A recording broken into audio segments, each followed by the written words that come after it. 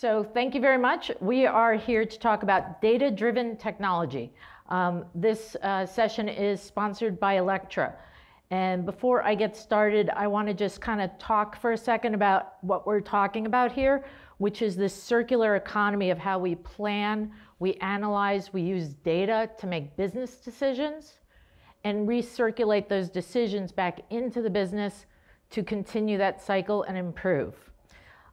So to help the fashion industry with its sustainable social responsibility, Lectra offers solutions for each phase of the fashion production process. These solutions enable businesses to reduce costs and make things simpler, easier. I always say, make my life easier. They improve the way fashion companies plan, source, design, develop, produce, and sell fashion products. I'd like to welcome the panel. To my right, I have Ken Natori, president of Natori. Thank you for being here. It's a big coincidence. Big coincidence. You know how that name looks familiar. Mariah, I've been practicing it wrong, so right there, Mariah. SVP of merchandising. Yep, and design, thank you. And Jim from FIT, so we call an FIT, correct? Yes. So thank you very much for being here. My name is Shoshana Burgett.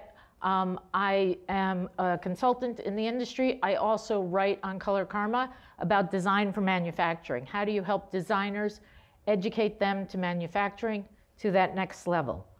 So if anybody has not read the news lately, we still have supply chain issues. I just pulled that data this morning. That's from 2 weeks ago. 130 containers still sitting out of a North America port, just 27% off the West Coast. So there's a queue to get in here and get those supplies in here and finished goods. And today, Amtrak canceled all the long distance trains and freights are supposed to go on strike tomorrow. So we are really talking, you're saying a small prayer of maybe.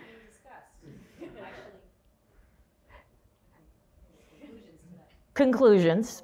But so you're actually my first question here, because we talk about the supply chain and disruption. Planning is a complex logistical complexity for merchandisers. What are some, from a merchandiser, Mariah, I got it right this time, that you encounter in your role?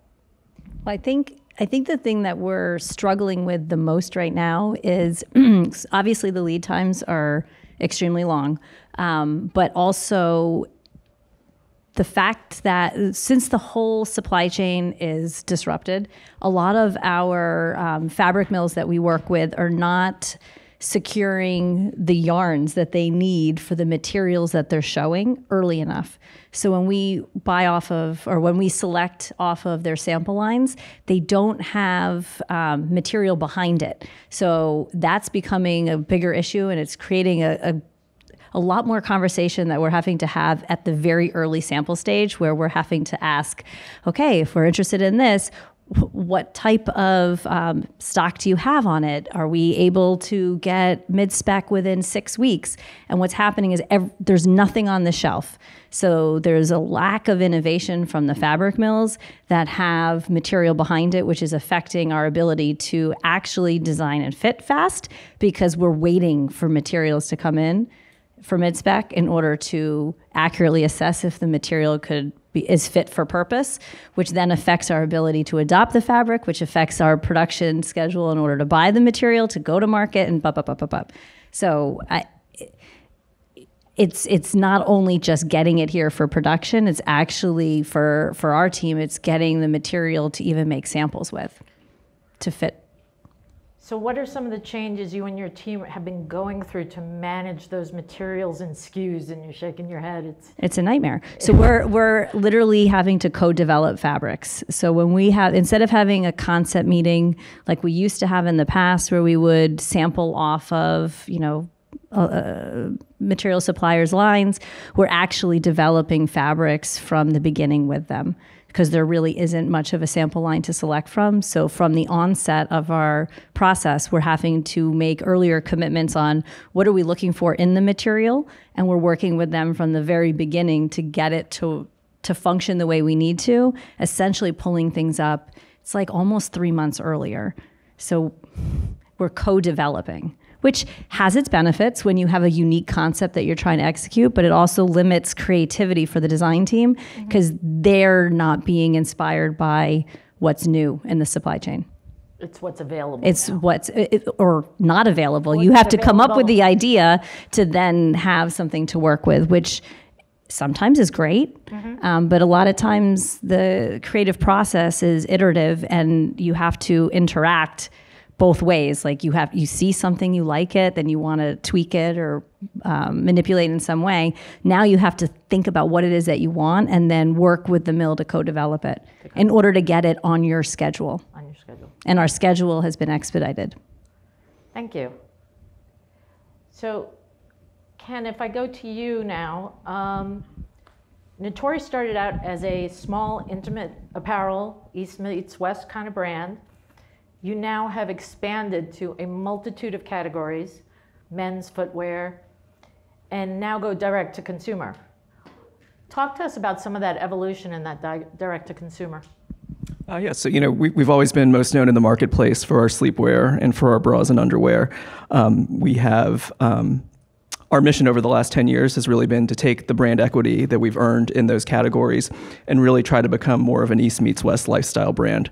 We've done that by developing more categories in-house. We've done that by adding different partners in some of those categories you mentioned, bedding, towels, footwear, men's apparel, and a number of other categories as well. The bigger evolution for us really has been Natori.com. I joined the business in 2007, and we launched Natori.com as an e-commerce site in 2008. We always saw, our high-end department store channel. We knew it wasn't going to grow gangbusters, and if anything, we were planning for it to be flat. We knew Natori.com was going to continue to grow rapidly, so we always felt like we were trying to be ahead of the curve every year and shift more of the business online and just do the best we could in our high-end wholesale channel. Obviously, COVID did two things. It sparked our, e-commerce growth through the roof. Wholesale essentially went to zero for a little bit and has continued to come back, but we still see a lot of challenges in that channel going ahead. So I think for us, it's really been about two stories. One is really expanding to become more of a lifestyle brand, and one is really trying to adjust to this new normal. We always thought we were ahead of the curve in terms of planning for e-commerce growth and foreseeing changes in our wholesale channel. COVID accelerated those two changes, and now we're trying to sort of catch up, or we feel like we've caught up, but it was obviously did things to our end user that we couldn't have envisioned in 2019. And in that e-commerce approach, direct to consumer, D2C, whichever way you call it, what were some of the challenges you went to in that journey? Certainly at first, making sure that, when e-commerce was an incredibly small part of our business, our biggest objective was not necessarily growing e-commerce. It was making sure we weren't upsetting our wholesale partners, right? If we grew Natori.com through the roof and wholesale said, you know what, we don't want you anymore, that would have been a disaster. So we had to grow e-commerce responsibly, but also, we continue to work closely with our wholesale partners to make sure that, we're growing the pie overall instead of just growing Natori.com. For us, from a systems perspective, we've always been a design-driven company. If we had a choice to spend money on making something pretty versus having better systems, up until recently, we'd always choose to make something pretty. Now that e-commerce is just as important as our wholesale channel, we are really planning to invest heavily in having systems to sort of support these two different end uses. There's the wholesale end use, and now the Natori.com end use. That used to be one and the same, but now that those are really two different things, it's really incumbent on us to improve our technology and improve our data so we can make intelligent decisions going forward. And that talks to what we're here about, is the types of data that we have and the types of data available. So thank you very much. If I move to Jim here. So a lot of the schools have innovation centers. FIT has its innovation center. As a professor, how important is it to understand the technology that Ken just mentioned, how it works, and how that is integrated inside the curriculums and the supply chain understanding? Well, I think it's key. I mean, I've been teaching a graduate supply chain management program for the last 5 years. And for the first 2 years, it was kind of struggling. How do I get students to really understand A, the different components of supply chain, and B, how technology is causing dramatic changes. And life got so much easier with COVID for me, because now we had this live problem that everyone could relate to, and that everyone could understand how important it is to adopt different technologies that help you better plan the market, better go out and find materials and work with materials digitally, all the way through production, delivery, returns, and so as someone who tries to teach how to reinvent your supply chain to students, you got to understand how the technology works, and you have, at least conceptually. I can't do anything in 3D. I can't, I don't know how to put data into a PLM, but I sure know how important it is and how it's changed supply chains across the world. And in my day job, I run a women's fashion footwear business, and we are actively utilizing demand planning technologies and 3D and enterprise-wide systems for tracking orders, and so it's all there is today. I mean, we're not going back to a world where we're handing paper out around the world. It's just going in one direction. And as a teacher, I have to understand really what's out there and try to incorporate it into the learning and into the course curriculum in different ways. And I always tell people, it's not, your role is whether or not it's a designer, a supply chain, president, merchandising. You have other people inside your organizations that are your partners in crime. You have to understand their responsibilities so that you know who to lean on for problems, right, and empathize, because technology, if you understand it, can enable creativity, not limit creativity. And you may not be the one responsible for it, but it does open those eyes of how to be applying those technologies to it. That's right. And you have to, it's so daunting. People often kind of step away from it because it's going to take time to learn something, to learn a new way of doing things, and you're under the gun to get the next season designed or to get the next PO out the door. And so, do I really need to take the time and learn this new technology? It's just going to cost me more and more time. But once you see that you can do it, and once you do it, you start to understand the benefits. And we find that testing different ideas is key. You got to do some quick tests, learn something quickly, and go from there. Tinker and innovate. Yeah, exactly. Tinker and innovate. Thank you. So, I'm going to say Myra, but it's not. Mariah. Oh, I practiced it wrong. I'm sorry. Waycall is also going direct to consumer. So from your approach or how you view merchandising, how is that changing your perception or how we treat the customer when now it's an out-of-the-box experience with the business? Well, that better not be our box, because I don't know what that must be. That must be from Japan.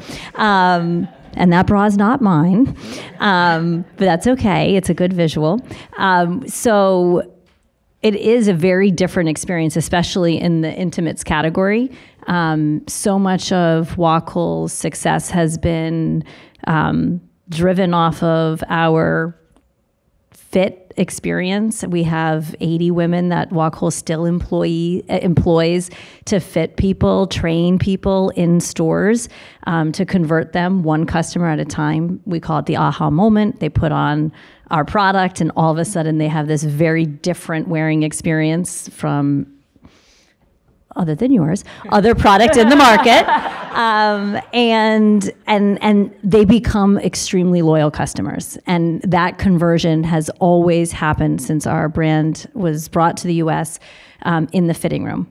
And so, ironically, in 2019, there was a lot of market disruption with a lot of the direct-to-consumer brands out there talking about all this stuff and saying, that their position was different and I was getting very frustrated because obviously we saw that foot traffic in retail stores was slowing and more customers were shopping online. But if our brand was predicated on this fit experience in store, how are we going to grow if people aren't coming to the stores so that we can convert them?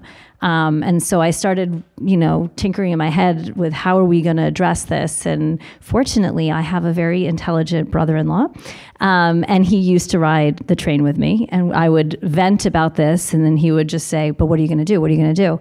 And we started playing around with the concept of how can we fit people virtually, digitally, online.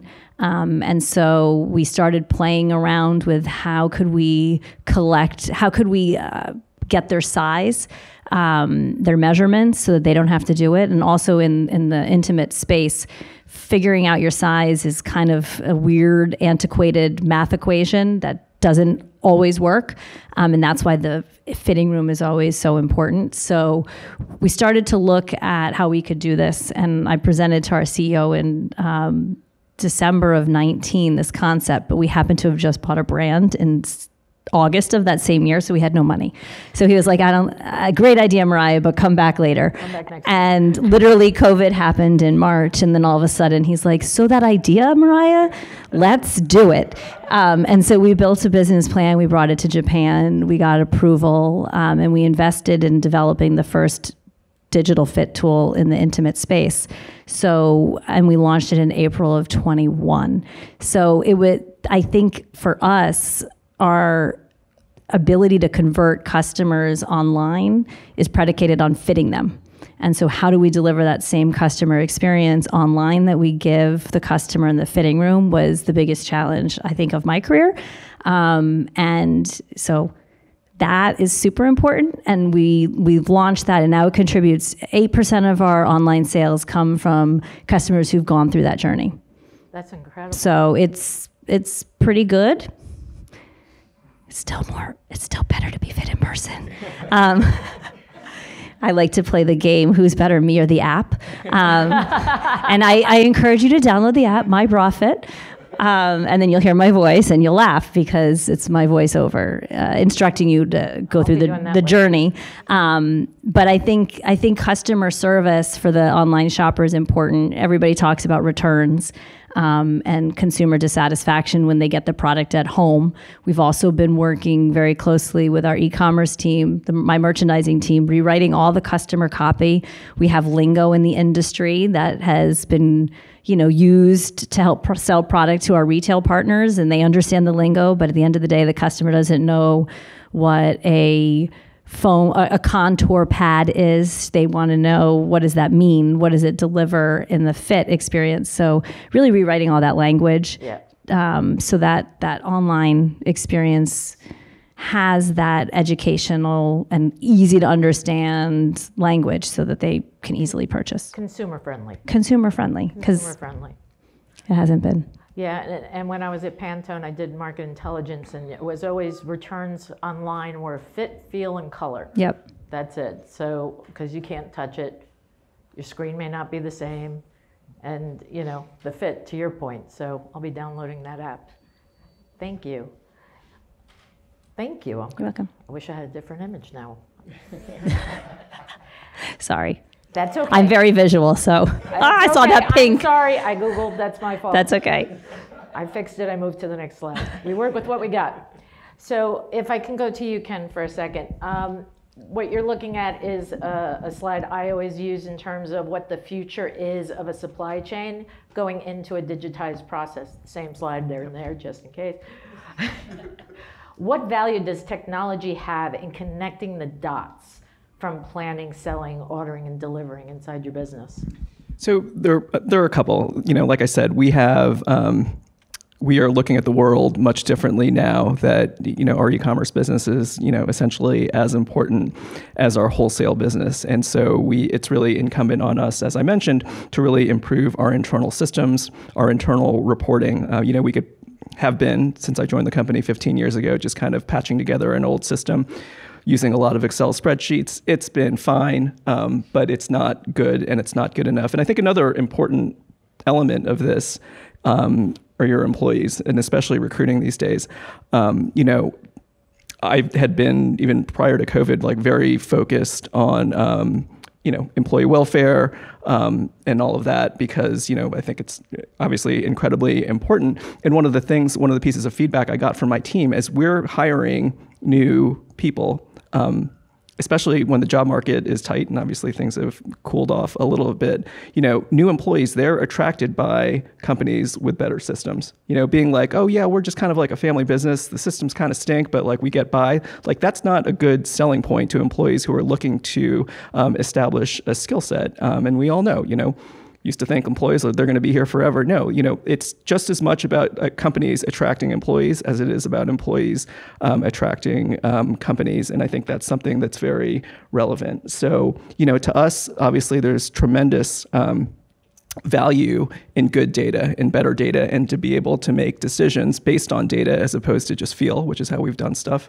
in the past. So we're very focused now, especially as we're sort of catering to two different businesses, to improve, to implement a PLM, and to really improve the data for really a number of different end uses.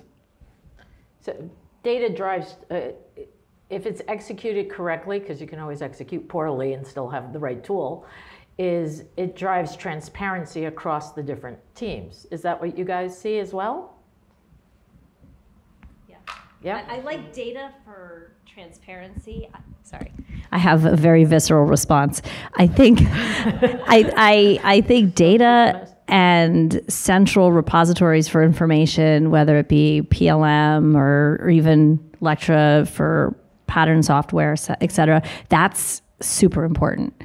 I still believe in gut instinct and using some of the data points that you get as points of influence. Mm-hmm. But I worry about the world where everybody just totally depends on the data point and is like, well, we see this is going like this, so this is what we have to do. And then things aren't statistics until they're done.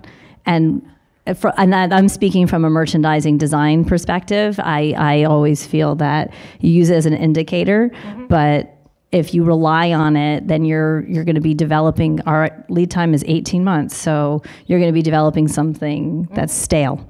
So, yeah. And I totally agree with that. You can shape data and look at it however you want to based on your gut looking into it. Totally agreed. One thing I will say, in terms of the value of PLM, explaining to a new employee that if something changes in the point of a product's life cycle and you have to update data in 7 different Excel spreadsheets in order for it to work, that's not good, right? So that is clearly not good, and that is clearly a pain point that, that PLM can solve. And I think you both touched, PLM is more good. Of a point of truth, right? What is the material supposed to be? What is the color supposed to be? I can't remember the name of the book, but he wrote The Tipping Point. He has another book where he talks about somebody walked in and saw a piece of art in a museum and goes, that's a forgery. And it took him 3 years to prove it was a forgery. It was like instant gut because they have that inherent. And that's that balance you have to. And I swim in data. Data can be twisted to present the way I am positioning it, and you're agreeing there. So it is that balance. You have to absolutely have that balance. What is your perspective, Jim? Well, I agree with both Ken and Myra that it's Mariah. See, we're all going to this is kind of how things go viral, right?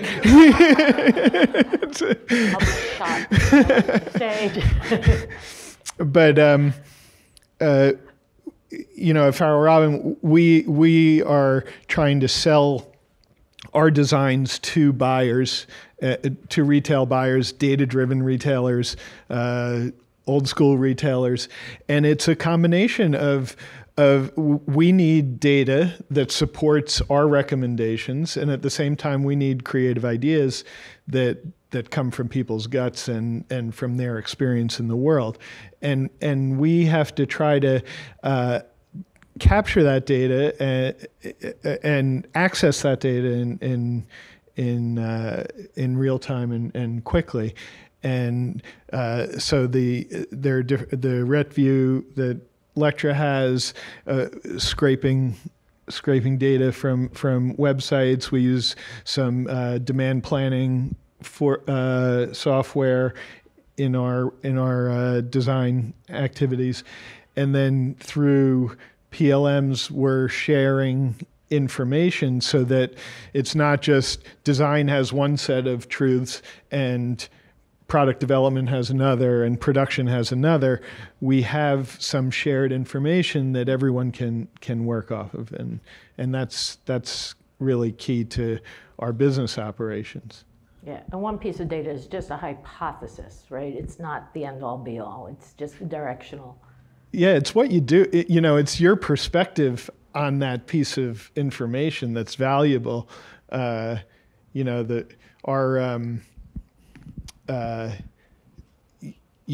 We get paid for our opinion, not for a piece of data. Mm-hmm. And so we need good information to provide a strong perspective, but at the end of the day, we get paid for what we think. Absolutely.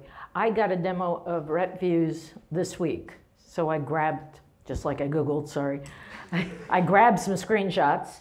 And so what you're seeing here is Adidas, I can't even read it, Adidas, Lulu, Nike, and Under Armour, and discounting. So in here, and I disagree, that 0% should say no discount applied.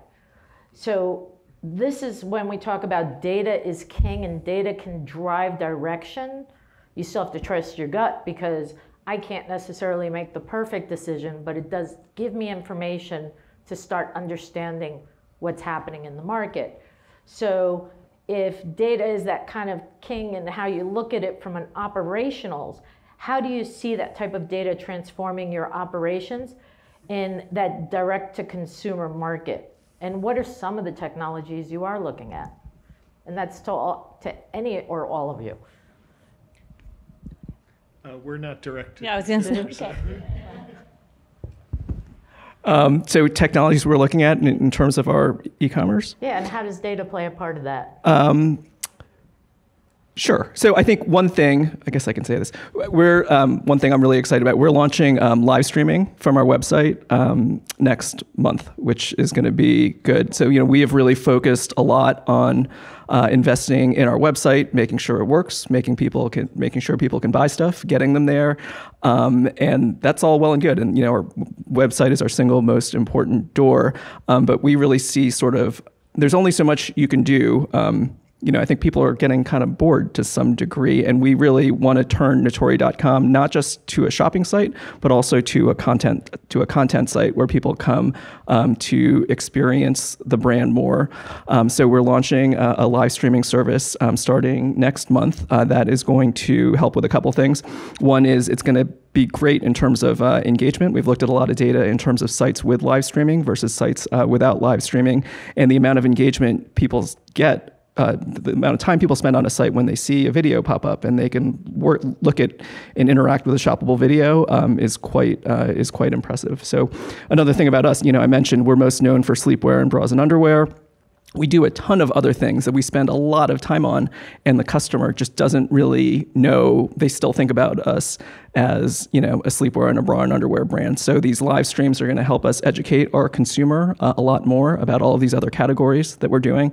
That's good. And, another important thing for us today, there's so much competition for eyeballs out there. And I think more than ever, customers want to feel more of a connection, not just to the clothes they're buying, but to the people behind the clothes they're buying. What does this brand stand for? What charities do they support? Who are these people? So, we're launching this live live stream with, a live stream with my mother. She's the founder. She's also Natori.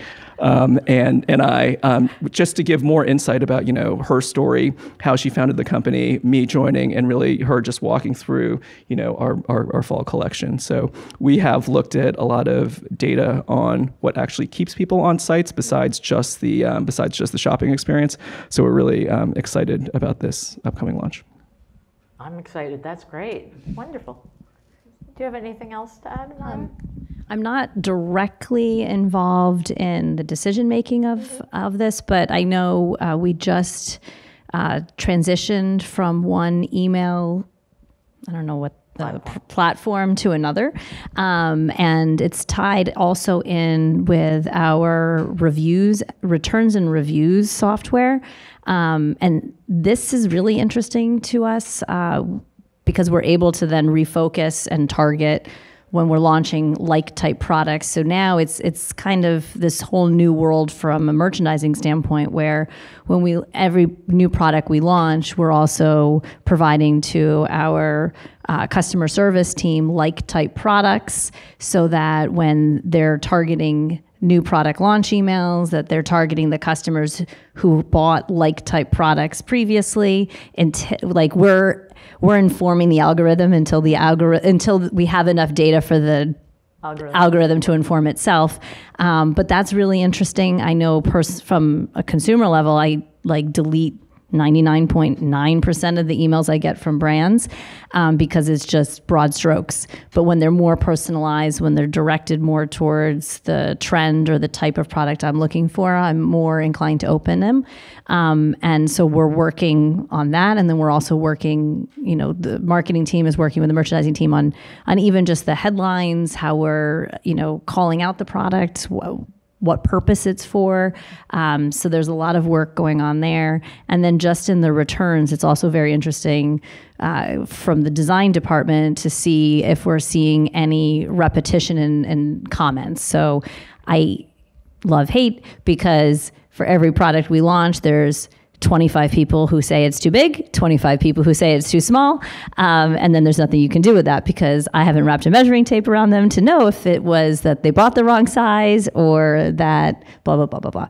But what we do look for is their consistency in like these off kind of comments, like if there's something about the fabric and you see the same thing consistently coming back, we obviously want to make sure that we have the best materials, and if there's something that we can address and correct, we always want to do that. So that those two things are things that we've just done in the last 6 to 9 months. So I would include that.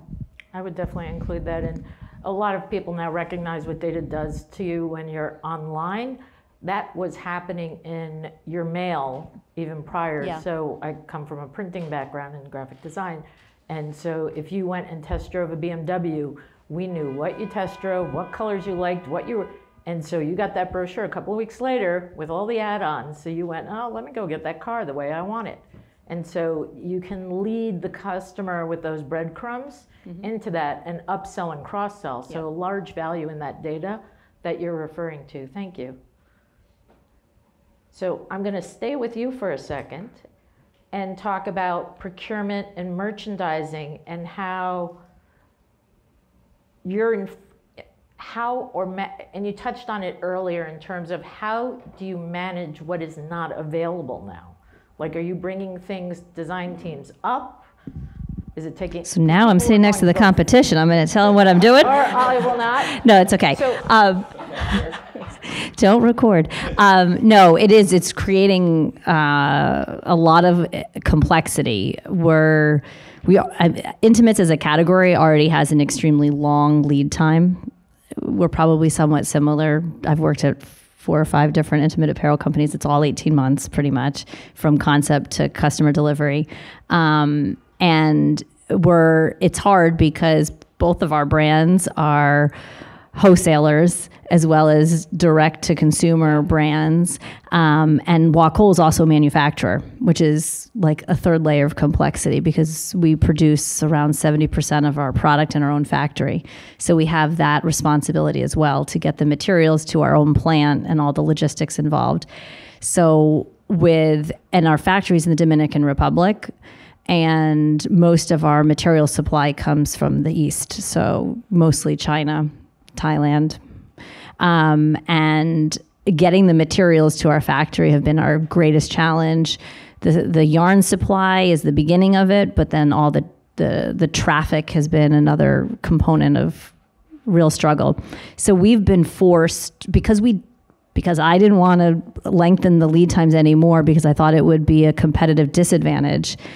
I disadvantaged the design department by about almost 2 months. So we've crunched our product development fit schedule by around 2 months because someone had to eat the time. And we're having to make material commitments at this point before we go to market, which is very risky. The sales team is not happy about it. My team's not happy about it. The flip side is that we pull and we start showing a market ahead, which I think isn't very competitive. But some of our competitors in the moderate brands, they are doing that. So some brands have decided to pull things forward. So they're showing to the retailers 2 months ahead of the typical market schedule. And we haven't done that because our retailers haven't really been ready to put pencil to paper. So that means Wacol is putting our pencil and our pocketbook out there and committing to goods before we go. That's a better picture. That's our store in Short Hills Mall. So that has created other challenges because we're buying a little bit too much of some things and not enough of other things. And it's a guessing game. So it's not sustainable, but that's what we've been doing the last 3 or 4 markets. There's a lot of pressure on what could we do to not continue that. Mm-hmm. And those are the conversations we're having right now. Are you guys, all of you, encouraging your teams to work better together? So you might have a design and it's specific to some of the stuff you hit earlier, all of you, on materials. Do you encourage the teams who are responsible for the supply chain to reach out across the aisle to design, to go, I know you really wanted this type of material, but there's just no way I can get it? Because I hear from colleagues of mine, they're scared to have those difficult conversations. They're like, I have to go find it. Well, I can only speak for Wacol, and again, intimates is so particular. Mm-hmm. You can't really swap out a fabric for a like fabric because the performance can be very different. So design will specify specifically which material we need where. So our sourcing fabric procurement team can't change it on us. But what we've done instead is we're pulling them into the conversation much earlier, so there's no excuse. So instead of coming and saying, well, we can't get this, it's more like, well, have you talked to them? Here I am. When we're at our line close meeting, I'm pulling in our production planning teaming, which we normally wouldn't have those conversations until 3 weeks before market. I'm now including them 1 week after line close to say, these are all of our new products, these are all the new materials, and this go around we had 35% of our new materials mid-spec signed off, which is insane. Normally we wouldn't have that sign off until pretty much market 3 months later. So we're pulling all that stuff forward. But you brought those barriers down between the right. teams by engaging them. Yes. So that's good. Are you seeing something similar in all your business, Jim? Absolutely. I don't know how an organization can operate in silos anymore and still get the consumer what they want, when they want it, how they want it. And technology has been key to help us, and I teach this in the supply chain program, is it's key to getting that cross-organizational communication. It may not be, voices from one to the other, but it allows the data to go across the organization so you can have conversations that are more integrated and not siloed. I'm going to stay with you for a second, Jim, and I know I'm running out of time here. How do you see training the next generation? Well, like Ken said, no one wants to come into an organization that's backwards, or that where they're not learning something new, or where they're not challenged, or where they don't feel like oh, we're kind of on the leading edge of things. No one, the young people don't want to join organizations that are backwards, and universities like FIT with the Innovation Center, they're really upping their game in terms of training people on new technologies and getting students very familiar with leading edge technologies. And it's just going to be self-reinforcing. The challenge is the organizations that have been built on old systems have to bite the bullet and start experimenting and move through and get into the 20th century, 21st century. So I've been told we are over time, so I want to say thank you very much to all of you in the room. Thank you, all of you, for your information. Apologies for the photo there, but I hope you all walk away here with some piece of information of how everybody's adjusting in this new world. Technology and data is an enabler. It's not the end all or the Bible be all, but it gives you direction to make better business decisions, right? To your point, it's a hypothesis, but it helps guide us. But we still need our gut and that reasonable, rational pressure test as well. So thank you very, very much. If anybody wants details on Retviews, PLM, Colorkarma, or anybody on LinkedIn, you can just take a screenshot there. So thank you very much, everybody. Thank you. Thank you.